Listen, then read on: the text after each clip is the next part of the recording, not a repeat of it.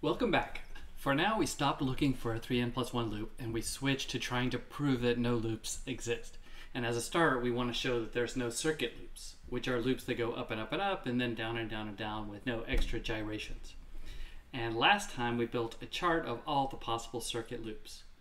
So here you can see down the left, we pick a number of 3n+1 over 2 operations that go up, and then across the top we pick the number of 1/2 operations that go back down. So for example, this cell represents the circuit loop with 3 up operations followed by 2 down operations.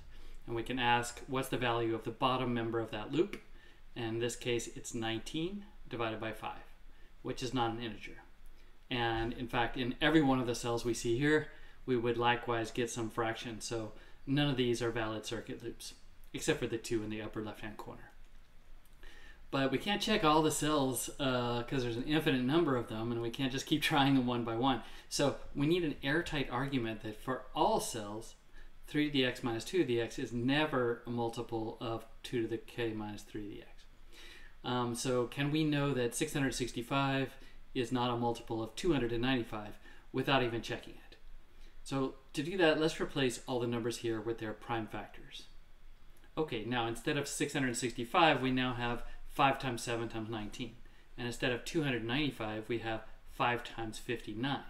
So now it's clear that this is not a multiple of that because this would have to have a 59 in it.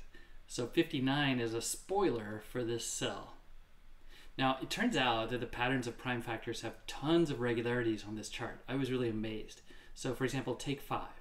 So for odd x, 3 to the x minus 2 to the x does not have a factor of 5. But along the row, we have lots of 2 to the k minus 3 to the x values that do have a factor of 5. So fact 5 is a spoiler in all of these green cells, meaning none of these circuits are valid. For example, what about the circuit with 9 ups and 6 downs? That's not an integer loop, and we don't even have to check it. Or take 7. It's a spoiler in all the blue cells. So one question we can ask is, does every cell have at least one spoiler? And we're going to come back to that in a future episode. So notice that here we're not looking at how big the numbers are, only at their prime factors and seeing whether something's divisible by something else. But look along the top row here. All these numbers are bigger than 1. So how could 1 be a multiple of any of them? It's just not big enough. It's impossible. So we can rule out all these circuits on the first row without even looking at their factors or checking them in any way. So let's bring back the chart we had before we factored everything. Okay, so for 3 to the x minus 2 to the x to be a multiple of 2 to the k minus 3 to the x, it has to be bigger. And look, it's almost never bigger. Only in these green cells does 2 to the k minus 3 to the x dip low enough so that it's smaller than 3 to the x minus 2 to the x. So we can rule out all the circuit loops except for these green ones.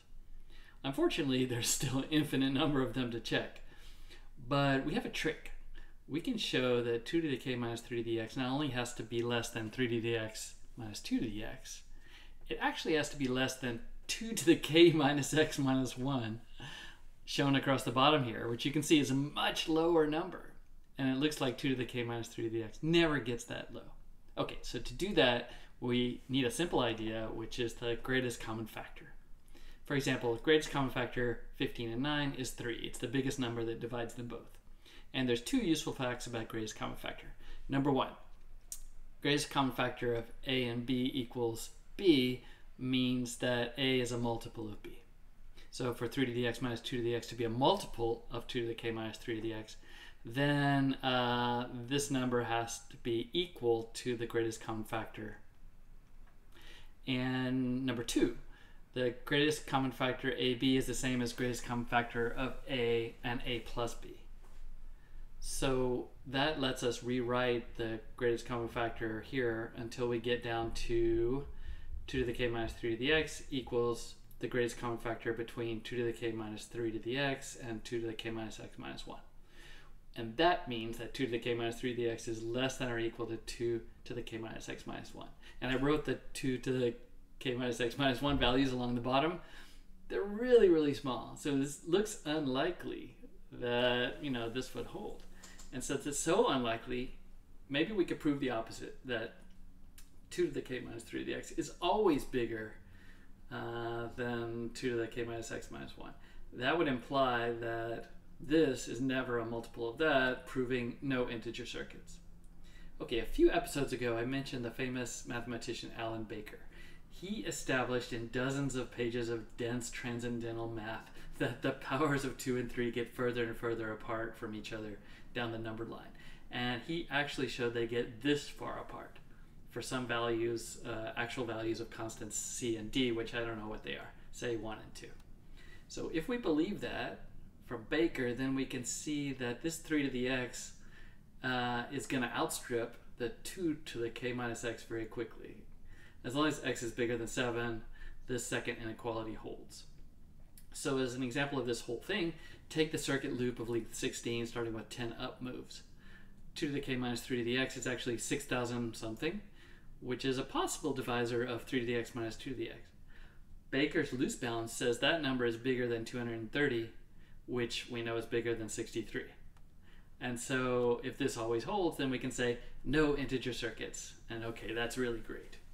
Now, of course, I regret using a piece of heavy artillery that I don't even know how it works. I'm sure there must be a simpler way to solve this. And it's not clear that this method is going to generalize to non-circuit loops. Here we have just one beta for the circuit loop, and we check if it's a multiple. But actually we have a whole stack of other loops to consider, and we check if any of them are a multiple. So the greatest common factor trick is not going to continue to work. And in fact, one of the loops in the x equals 7 stack is a multiple of negative 139, which produces the negative 17 loop we saw earlier. So we better watch out for that non-circuit loop lurking out there. We don't know about any other ones. So conclusion, there are no integer circuits, but let's not throw out our numerological charts just yet, since we've still got our work cut out for us.